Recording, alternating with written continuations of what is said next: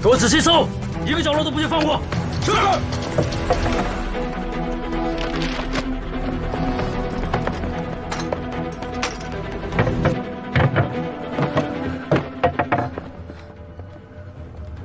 报告，看来他们已经跑了。报告，没有。你留下，剩下的人跟我走。是。警备司令部，他们怎么会来抓你呢？舒怡，有些事情你还是不知道为好。我不能在这儿停留太久，这样会连累你的。这样，沈大哥，既然你不想说，我就不问了。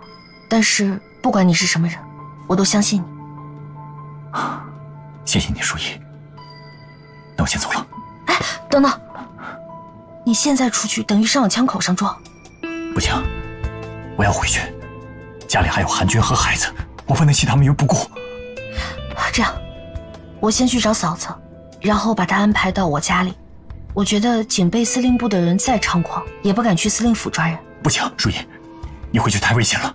就这样，沈大哥，你在这好好安顿着，我先去找他们，放心。舒怡，走了。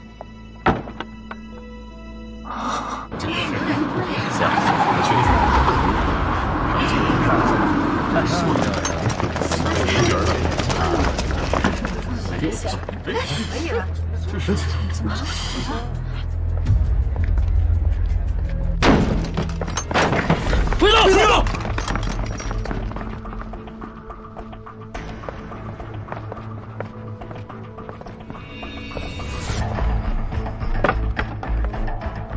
枪都放下！放下！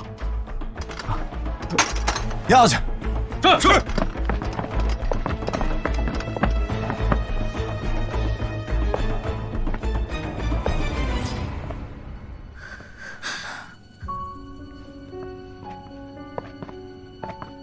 三哥，没人了。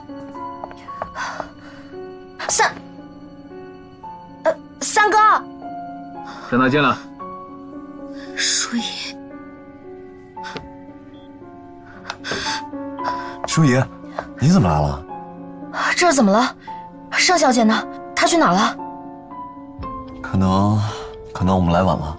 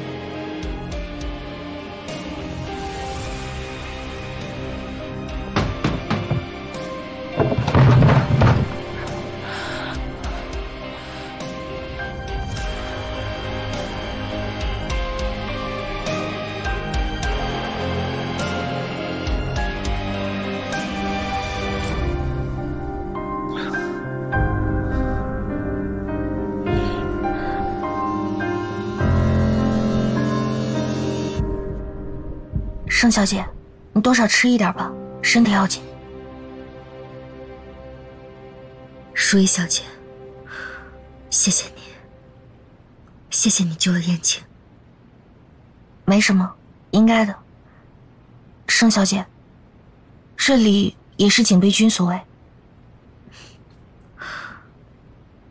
康敬雄这个老狐狸，太阴险了。盛小姐，我答应沈大哥要把你带回我们家的，你赶紧收拾东西跟我走，到了我们家你就安全了。不行，我不能去，这样会连累你们。我还要通知其他人，让他们小心警备军。我不能这么躲躲藏藏的。你还有别的选择吗？现如今，你以盛寒君的身份，什么事情都做不了。只有在萧府，你才能光明正大的出现。是啊，三嫂，你就听三哥的吧。你真是三嫂啊？太太，小少爷烧的不行，怎么办啊？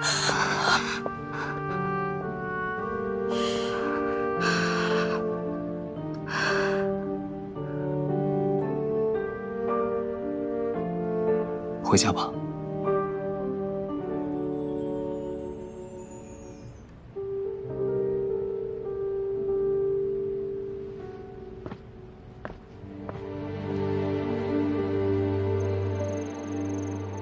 沈科他们都安排好了吗？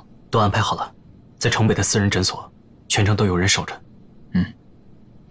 三哥，这个死刑犯身高和体型都和沈大哥比较像，1年前因为故意杀人入狱，正好也是后天执行死刑。太好了，我们可以借此制造炸弹袭击啊！到时候咱们炸他个面目全非。我们说他是沈大哥，他就是沈大哥。报告，副司令，警备司令部的人正朝这边过来。来得还真快。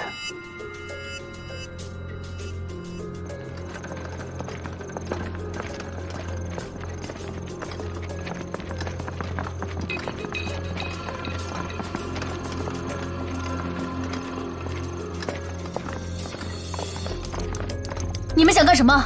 这是萧副司令夫妇的卧室，其实你们说进就能进的。哎，别动！什么人？把灯打开。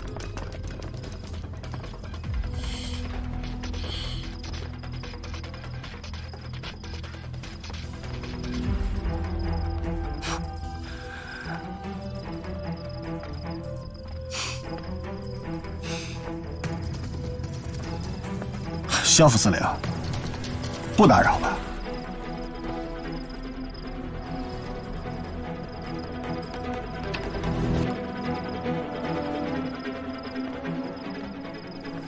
这大晚上的，带这么些兵来，想做什么呀？警备司令部接到线报，说半个时辰前，共产党人沈燕青的妻子盛寒君闯了进来。我奉康司令之命，特来捉拿。你今天若是找不出共党，恐怕就离不开这儿了。